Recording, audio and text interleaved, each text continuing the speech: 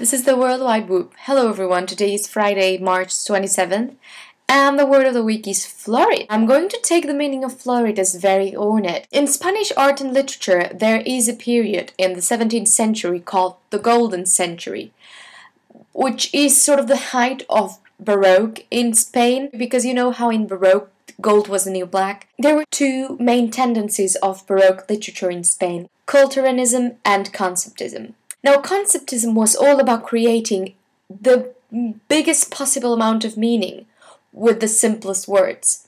So you had a seemingly very plain surface with the tremendously intricate depths underneath. Culteranism is a word that Conceptists invented because they didn't like Culteranists much.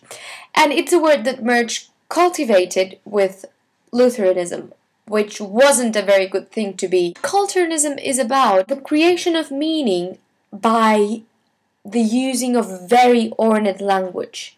Now, in cinema, I'm going to concentrate on a period on mannerism. Now, mannerism is a word that the critics borrowed from the late Renaissance in Italy, and they took it to refer to a very, very aesthetically minded cinema that is meant to have bloomed in the United States around the 50s and 60s. This sort of very, very, very aesthetically intense filmmaking with very strong colors and very strong acting. It was a cinema that was very... Now, we have to agree that the word florid in comics probably refers more to the drawings than it could ever to the story. And I'm going to talk about an author that is a personal favorite of mine, and I hope people know about him and like him.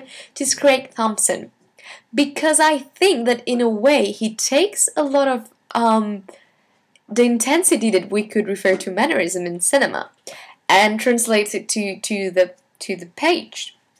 Now, if we take Blankets, what is Blankets but a very intense approach to first love? Craig Thompson uses black and white, so the comparison with mannerism in cinema is not that fitting. Or if you got a page like this in Blankets, then you really have to agree that the page is just going to explode in your face. I think I'm running out of time. I wanted to let you know that I won't be able to update for the next 2 weeks because I'm flying to Brazil on Sunday and I'm not taking my computer with me. I hope you'll have 2 wonderful weeks.